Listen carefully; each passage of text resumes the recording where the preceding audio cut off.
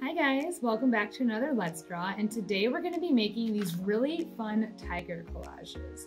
A collage is when you cut and glue different pieces of paper or sometimes fabric or other materials together to make a new picture. If you don't have scissors and glue at home, or maybe you don't have a lot of paper, you will be able to do this project just as a regular drawing too, and I'll talk about that later. But before we get started, I wanted to talk about a couple things that we are going to be doing in this artwork today. So something that we're going to be practicing in this artwork is overlapping shapes and using background, middle ground, and foreground. So overlapping shapes is obviously when you have things that are in front of other things, like how the leaf is in front of the flower, or the leaves are in front of the tiger, and stuff like that.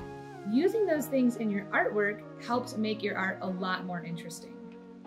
Background, middle ground, and foreground are things that you'll see in almost any picture that you would take with a cell phone and a lot of paintings that are in nature scenes. So background is what is in the very back of the picture.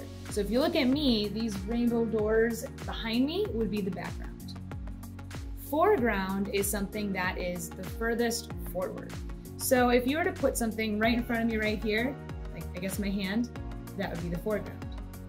And then middle ground isn't always used in pictures, but if you did have something right in front of me, then me here, I would be in the middle ground because I'm in the middle of the front and the back. You don't have to always use all three things in your pictures, but it does make your drawings a lot more interesting because you'll get more of an idea of where that person or object is located and what's going on. It also helps make your art look a bit more three-dimensional.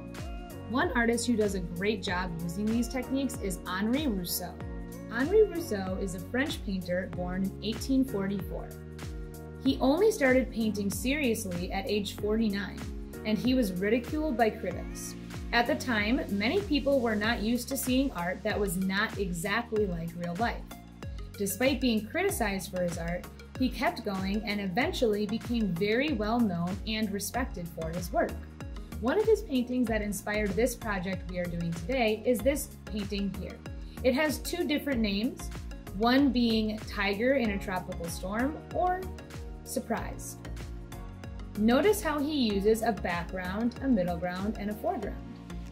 Although the tiger is probably the most important part of the painting, is he in the foreground? No, he's in the middle ground. Many plants are overlapping in front and behind the tiger, making this piece very interesting to look at with a lot of fun details. A lot of times when you're making a drawing, you want to make the subject or the person or animal in that drawing in the foreground. But you can see with Henri's painting that you don't have to do that, and it makes it a lot more interesting. So now that we've talked about those things and seen our inspiration, we're gonna get started on our tiger collage. So, before we get started, you want to think about if you want to do yours as a drawing, meaning you don't want to cut or glue anything. If that's the case, you're going to want to do this whole drawing in pencil first because there's going to be a lot of things that you will be erasing as you're overlapping shapes. If you're going to be doing the collage, make sure you have a couple pieces of paper that you're able to cut and glue together. If you are doing the drawing, you're going to follow the steps, but just follow the drawing part, and obviously when I start drawing on other papers, the leaves and flowers and stuff, you would just be adding it all on the same paper. But go ahead and get your supplies, scissors and glue if you want to do the collage with me. See, I even wore my shirt that kind of matches our project, and let's get started. All right, so as a reminder, if you are not going to be cutting and gluing, do everything in pencil first. However, if you are doing the collage, you could start with marker first if you want to. We're going to begin with our tiger's face. So right in the middle, I'm going to draw a nice big oval for my tiger's face. And then on top of the head, I'm going to do a curved line here and a curved line here. I'm going to do another curved line inside each of those ears. Now for the face, I like to do the nose first. So down here, I'm going to do a little curved line like that with a letter V underneath. On each side, could do a line that goes straight up and down, not all the way to the top, just little ways. That.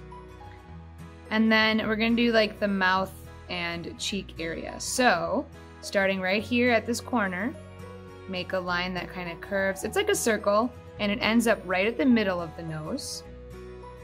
And the other side like that. On the first one, I did a curved line with the tongue sticking out. I think on this one, I'm gonna actually do like this. Like that's the inside of the mouth, and I'll have the little teeth showing because that's kind of cool. If you want to add whiskers, you can add those curved lines. And for the eyes, I just did circles. Remember our artist, Henri Rousseau? He did not make his stuff look exactly like real life. If you want yours to look more real, you could look up a picture. Do another circle, a little highlight. Perfect. Okay. And then if you want yours to maybe look a little mean, you could do some angry eyebrows, or just leave it the way it is. And then we're not going to do the paws in front. We're gonna leave that for now, but we can add this little curve for the tail. You can go ahead and add your stripes now if you want to. If you want to look up a picture of the real thing, go for it. Otherwise, you can just kind of make it up.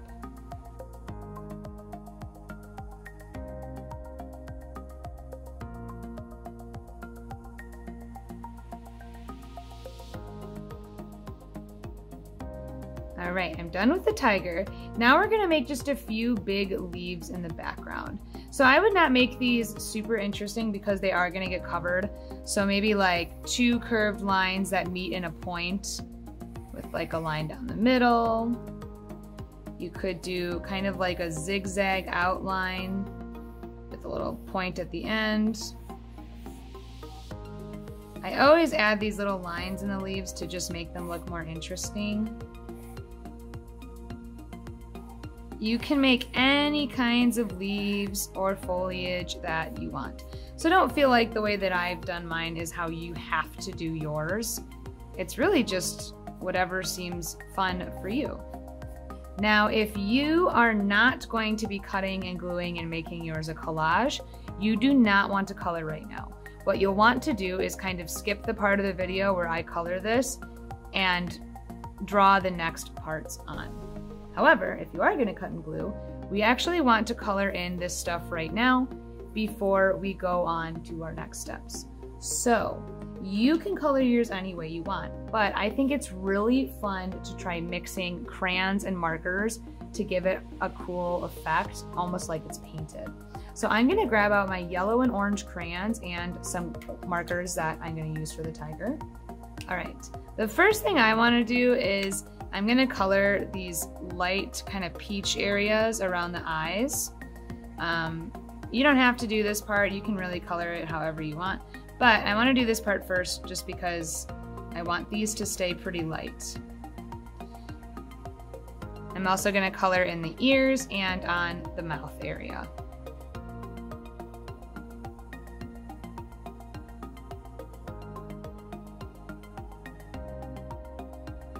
Now I'm gonna color in the nose and the mouth and the eyes before we go on to the orange.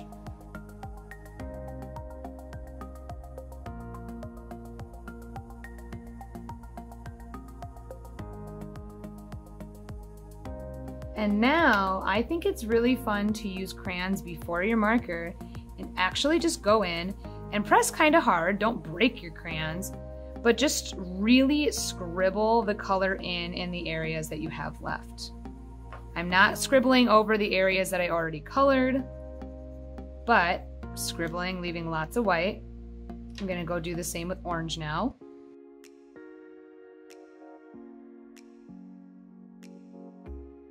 And now I take my marker and I just color over it. And your marker is not gonna completely cover the crayon, which ends up looking really cool. It looks like you painted your paper. If you don't have crayons, you can kind of do this effect just with like different color markers or color pencils. and just kind of still doing the same scribbly thing. But the marker kind of gives you the coolest effect, in my opinion.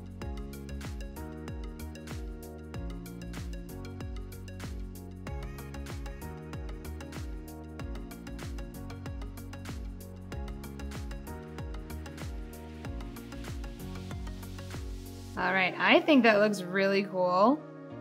It looks like we painted it. Now I'm gonna go on to my leaves, and one thing I do recommend is in the background to maybe just do your leaves a bit darker, because then the ones that you put in the foreground will be a little bit brighter and can stand out. So I'm only gonna use marker, I'm not gonna use crayons on my leaves in the back.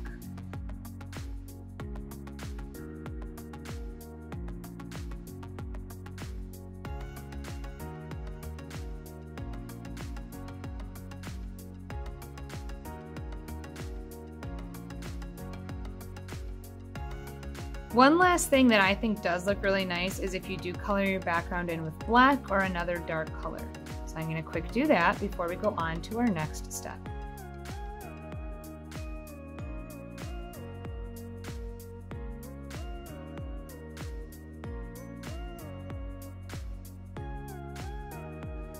Okay, so now we're ready to go on to the collage part, which is going to be on another paper, drawing more leaves, plants, and the paws that we can cut out and glue down. So I'm gonna put this aside and get a new paper. And what you wanna do is draw your plants, your paws, your flowers in Sharpie or black marker or something before you color. So let's do the paws first. Just up here, I'm gonna draw a curved line with 1, 2, 3, 4 curves at the bottom, and another one. 1, 2, 3, 4. So those are the paws. You can add little stripes too.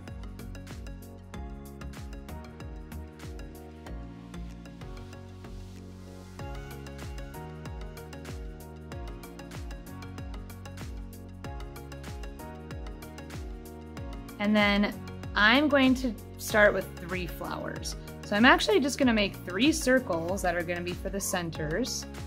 Leave them a little spaced out from each other. And then I'm gonna do these kind of bumpy cloud shapes that will be the outside of the flower. Make sure they're bigger than the circles.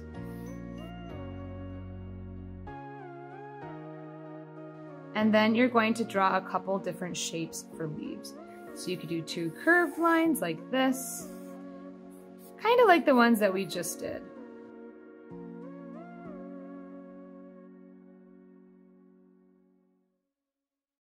And you can always do more shapes on another piece of paper, but I'm going to go in now and kind of like my tiger, I'm gonna just scribble in these shapes using some different colors. The nice thing is you can go way outside the lines and it doesn't matter because you're gonna cut it out.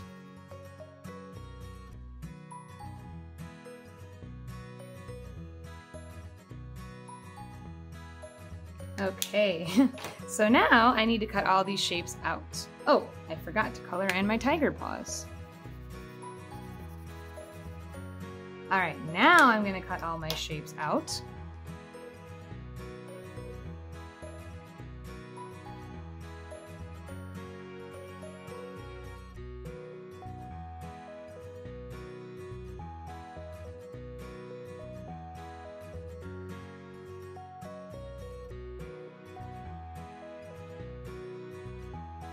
All right, so I got all that cut out. Now I'm just gonna get my scraps that are garbage out of the way, and then I'm gonna put my pieces that are not garbage over here so I don't lose them. And I'm going to put my paper back. So now I would not just go and start gluing stuff down right away. I would actually kind of take the pieces and lay them out almost like a puzzle. So you can decide what pieces you want where and how you want them to look. I kind of like to have this one look like, oh, it looks like he's eating the flower. That's kind of cute. And the flowers don't have to attach to a leaf or anything. They can just be kind of random.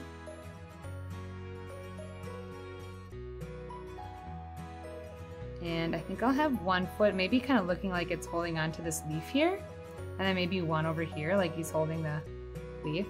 And actually I like that a lot. So if you lay it out and you like how it looks, then you want to take your glue stick and just kind of glue the pieces together. So I would start with, you know, your circles to glue to your flowers. And obviously you want to glue, like if you want this hand on that leaf, you got to glue that first. So I'm going to glue my pieces.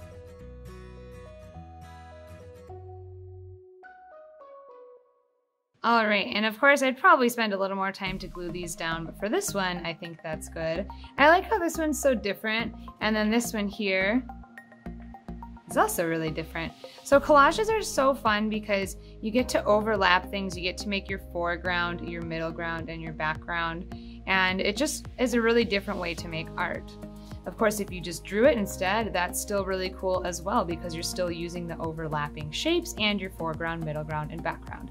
But just take your time kind of moving your pieces around and seeing how you want it to look. Well guys, I hope you had fun making your tiger collages with me. I had a lot of fun making this one. I just think collages are really cool and I like getting to color things in a little bit different way with like the scribbly stuff. I would love to see how yours turned out. And I will see you guys next time for our next drawing video. Bye!